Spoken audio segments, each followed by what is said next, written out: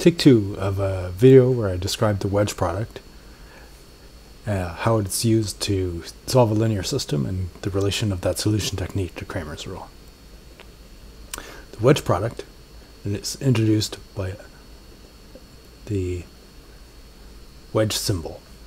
You'd write the wedge product of 2 vectors as A wedge B, and it has the most important property of the wedge product, which I'll define a little bit further, is that if you invert the order of the wedge product, you toggle the sign. This is called the antisymmetric property.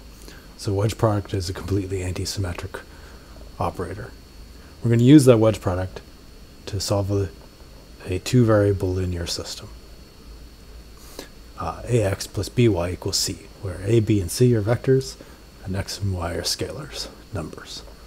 And I'll show how that solution technique is related to Cramer's rule.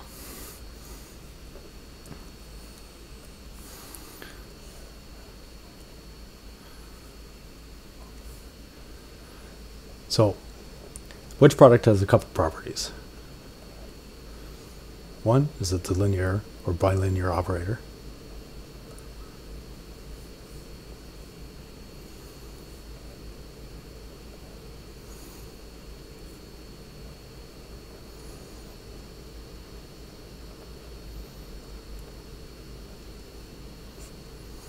So, for example, if we take the wedge of a linear combination, alpha A plus beta B, where alpha and beta are numbers and A or B are vectors, we wedge this with some other vector, then we get alpha A wedge C plus beta B wedge C. I'm not going to bother drawing those arrows. Similarly, if we take A and wedge it with alpha B plus beta C, we get alpha A wedge B plus beta A wedge C, or vector.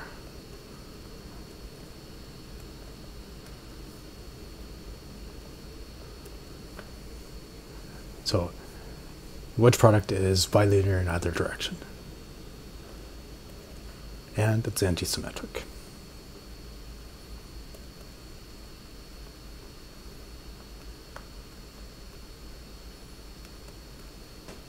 And the antisymmetric is that A wedge B is minus B wedge C.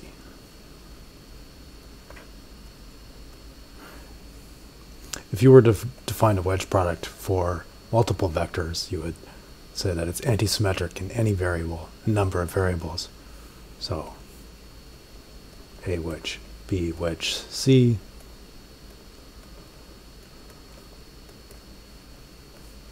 is the same as A wedge C wedge B, or the same as B wedge A wedge C, or the same as minus, or the same as plus. I can swap these two, B wedge C wedge A, which brings the sign back to positive, and so forth. So because of this total antisymmetry, we don't have to use braces anywhere, and we just write A wedge B wedge C. Given the antisymmetry consequence of the wedge product definition is that it filters out any like vectors. So we take A wedge, let's say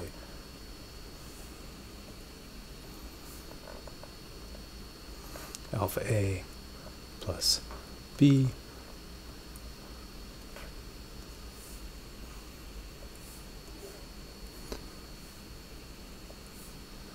then this is alpha A wedge A plus A wedge B, and because of antisymmetry, this equals minus A wedge A if we swap those A's. And if something equals its negative, then it must be equal to 0.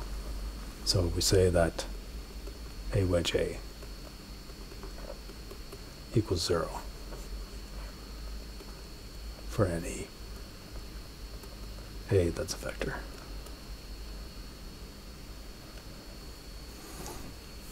I'll concentrate here on real vector spaces.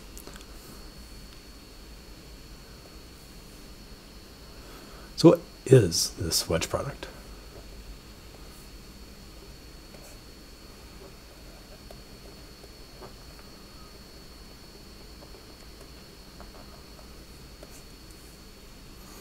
So geometrically, the wedge product can be interpreted as the extension of a vector to a higher dimension. So if we take a point, we can think of that as a zero-dimensional space of sort. It has a magnitude,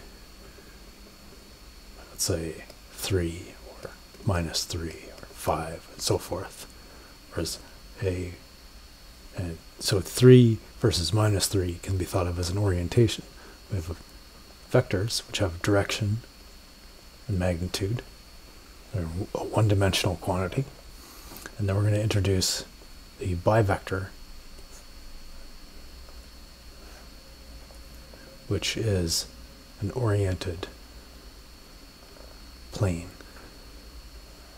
So in this case we have an orientation A, B, and we called this a image of A wedge B. It's a graphical interpretation of a given wedge product. There's all sorts of different equal areas that have the same orientation in space potentially. So we could call something else that has the same area and the same orientation. So if I switch here,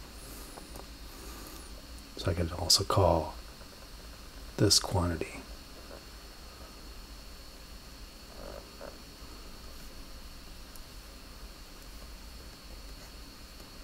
A wedge B. And regardless of the shape of the area, there's certain orientation and has certain layout in space. So let's say that if we have some axes here in space,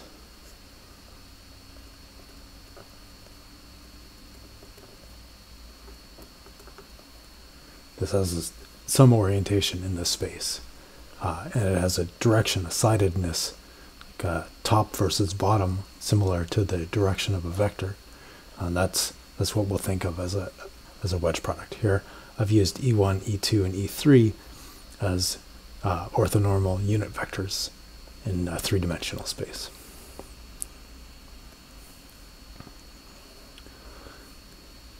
We can justify that geometry a bit by considering the R2 case.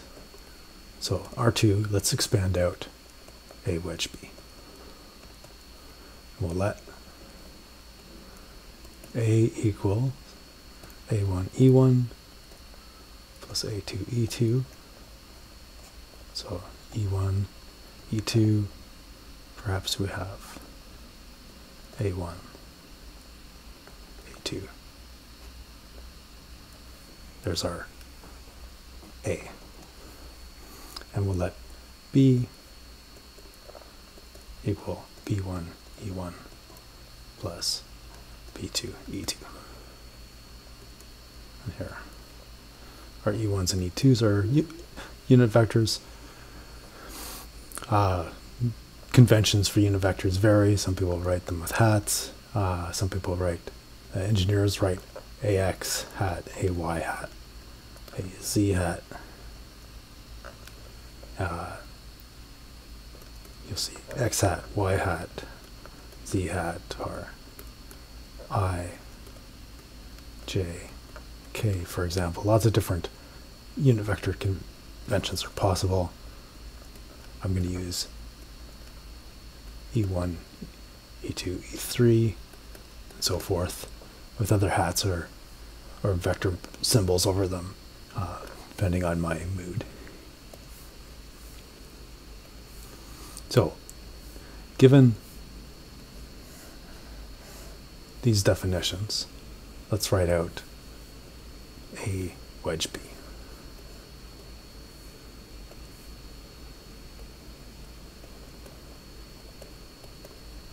A wedge B, A1, E1 plus A2, E2 wedged B1, E1 plus B2, E2. If we fully expand this out, we have A1, E1 wedge E1 plus A1 times B1 plus A2, B2, E2 wedge E2. So those are the outer, inner, and then we have two mixed terms, plus we have A1, B2, E1 wedge E2, plus E2, E1, that is A2, B1, E2 wedge E1. So there's all of our terms. E1 wedge E1 is 0, E2 wedge E2 is 0, and E2 wedge E1 is minus E1 wedge E2. And we're left with A1 B2 minus A2 B1 E1 wedge E2. Now, if you're asking what a wedge product is, we have an answer that is, in terms of wedge product, which is perhaps not much of an answer, but some additional insight is possible by recognizing that this quantity, which can also be written in determinant form,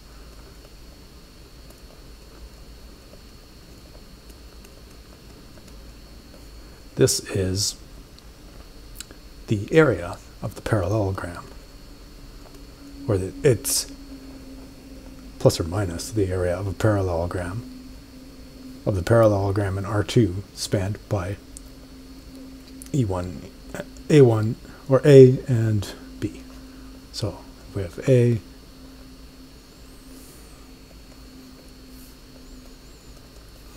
and B,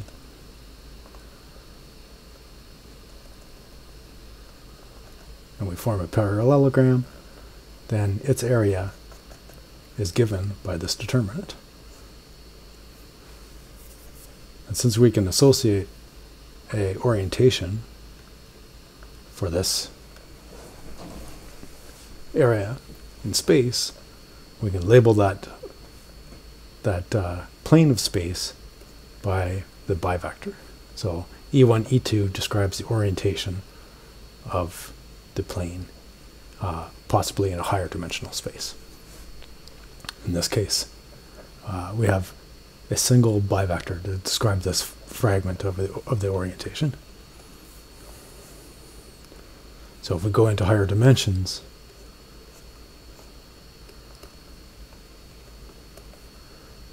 E1, E2, E3, then each of these planes, so E1, so here is E2, E1, and E2. So this here we could say is E1 wedge E2, that orientate plane. Whereas here we have E3 and minus E2, so we can describe this bivector as E3 wedge minus E2, which is the same as E2 wedge E3, and so forth. I can describe this in terms of E1 wedge E3. So you can think of all of the possible unit bivectors in an n-dimensional space as being a basis for all of the possible wedge products in that space.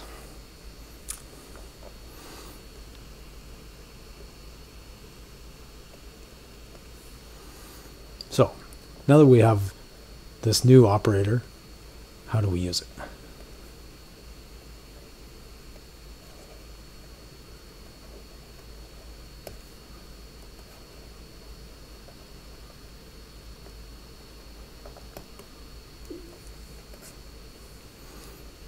So let's go and see how we can apply the wedge product to solving a linear system. Say ax plus b y equals c. As an equation, whatever we do to one side of the equation, we have to do to the other. So let's say we wedge this equation, both sides, with b.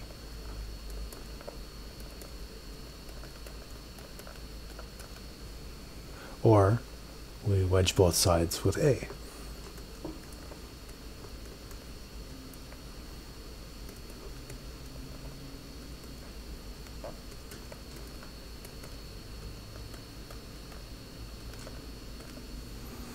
So if we do this, we have a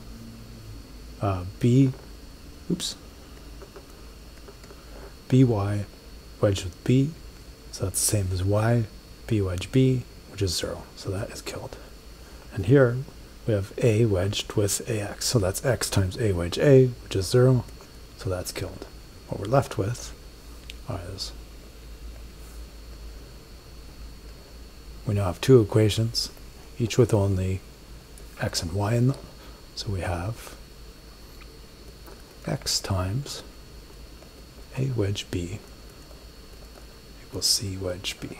And we have y times a wedge b equals a.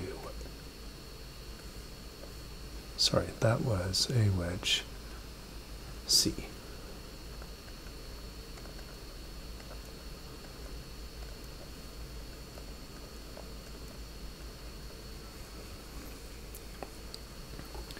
Now, if the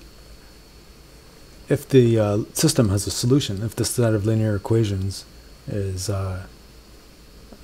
can be solved for x and y, then both of these, the wedge products on each side, the bivectors, would be related to each other by some constant factor.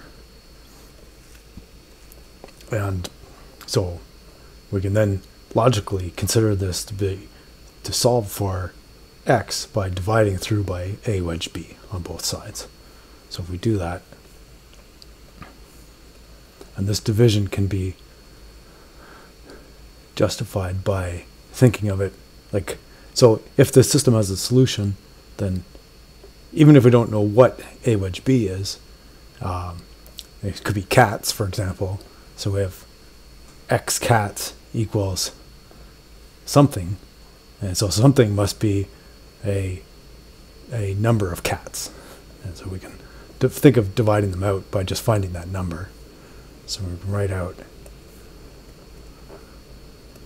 x equals 1 over a wedge b, c wedge b, and y equals 1 over a wedge b, a wedge c. Now, in general, when we're dividing through by vectors, we have to keep track of the order that we use. However, in this case, since we expect that presuming the system has a solution, that it's not x cats equals some cats plus some dogs, then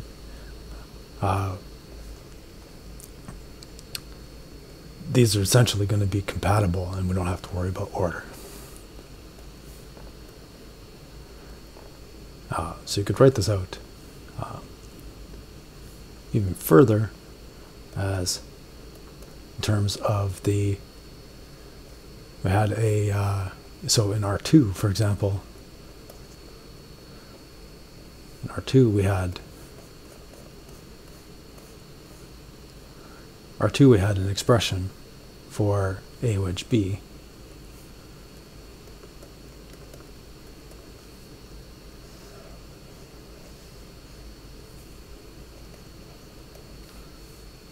And we go and plug that in.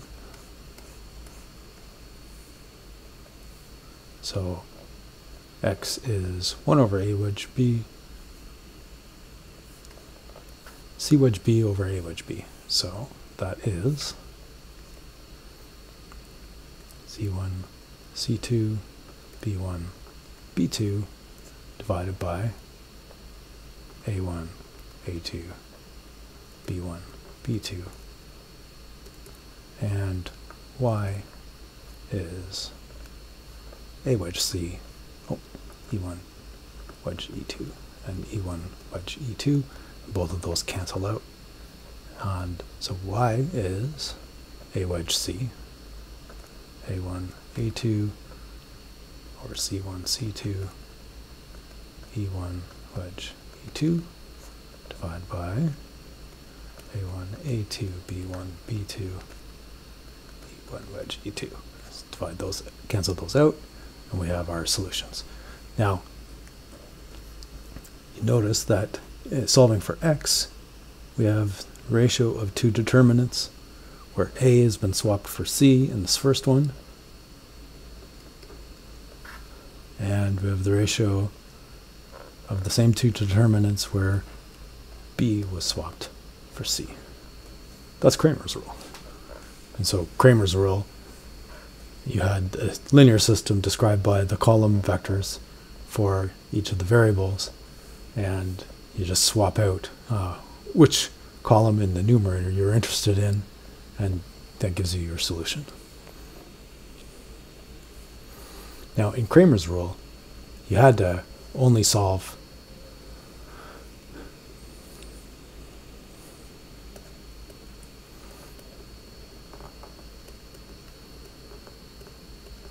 Cramer's rule was solving for n variables with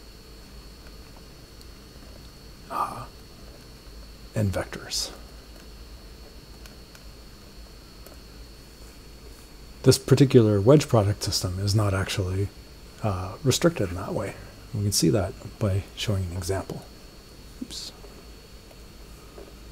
So, slide the board up here.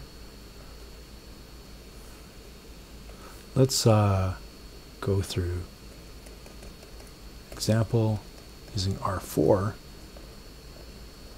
the R4 linear system.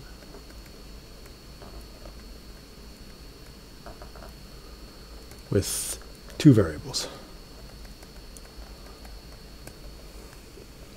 So in R4, let's say we have A as 1, 1, 0, 0, i.e. E1 plus E2. And let's say we have B as 1, 0, 0, 1, E1 plus E4. And suppose that we want to solve the linear system with respect to a solution vector C, which is 1, 2, 0, minus 1. So that is E1 plus 2E2 minus E4.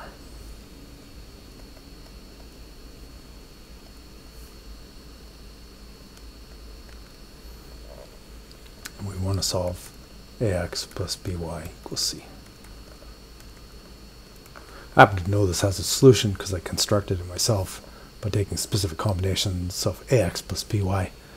And so I should, by doing that, working backwards, I should be able to find out what the values of x and y were.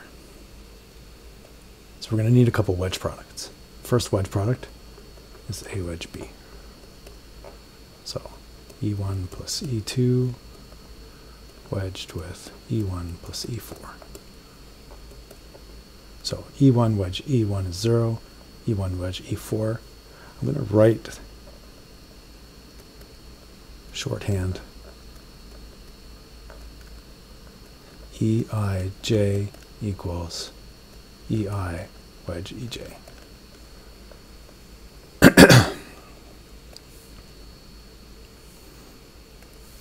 And that's just going to make my life a little bit easier. So E1 wedged with E4 is E1 4. E2 wedged with E1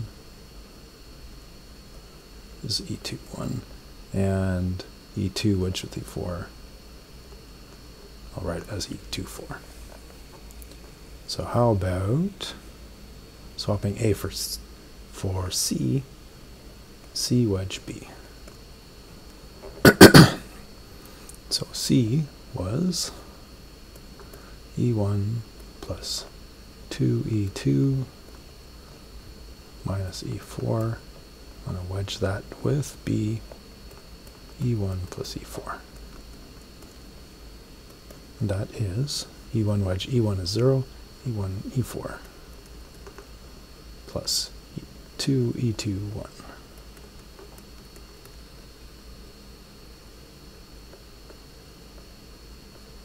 Plus 2E2 4 minus E4 1 minus E4 wedge E4, which is 0. So we have E1 4 and minus E4 1. And I can invert the order, and which toggles the sign, and add it up.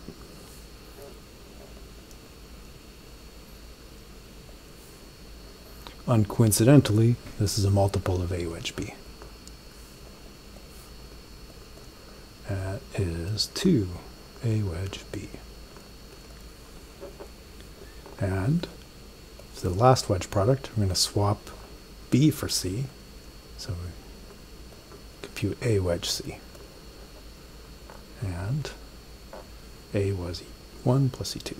E1 plus E2 wedged with E1 plus 2 E2 minus E4, which is E1 wedge E1 0, E1 2 E1 2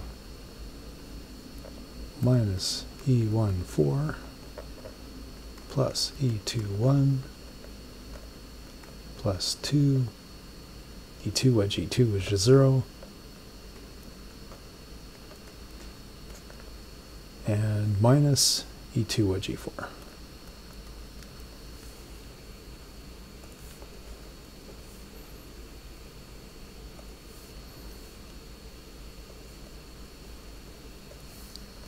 And so E2 1 equals minus E1 2, and we have plus E2 1 2 here. Kill that guy, kill the coefficient. We are left with minus E1 4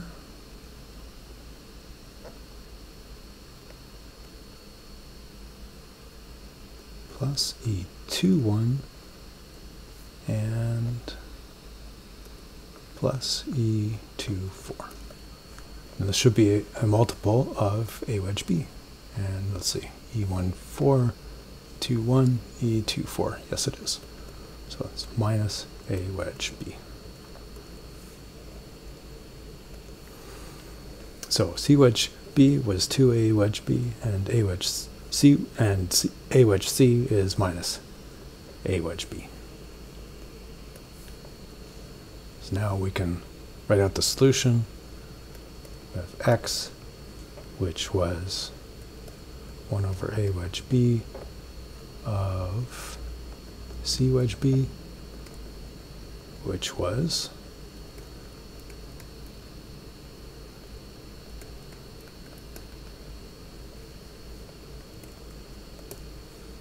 and y, which is 1 over a wedge b of a wedge c, which was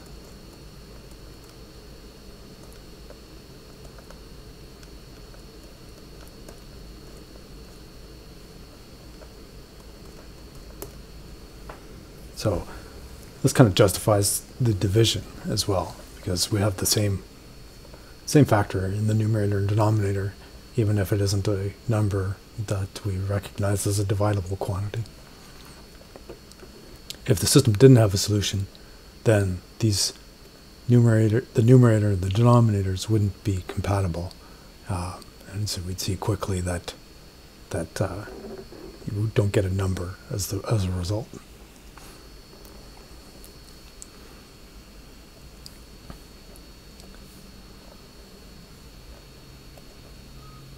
Slide the board up. So if you wanted to extend this to higher dimensions, let's say Rn 3 variables. So you wanted to solve ax plus by plus c equals d.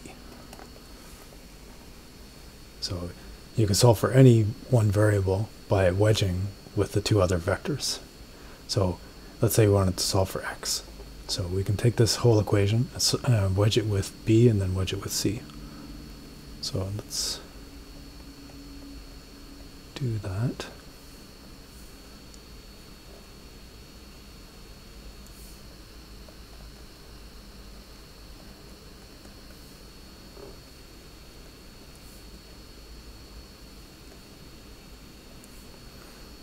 So we wedge this with b, and then wedge it with c.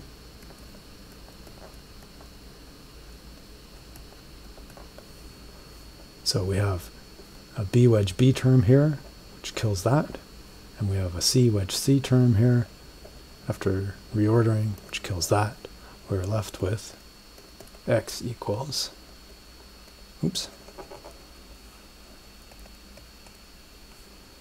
x times a wedge b wedge c equals d wedge b wedge c. So x equals d wedge b wedge c over a wedge b wedge c. Now, it shouldn't surprise you that these wedge products can also be written as determinants in R3. So if it was R3, then this would be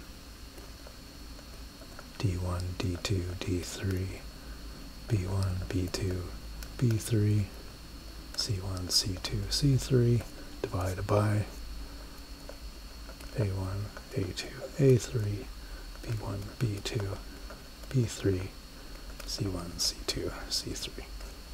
And notice that this column has been swapped for this column in the numerator, which is exactly the Cramer's rule solution for solving a 3x3 linear system. So that is the wedge product. That's how to solve linear systems with the wedge product.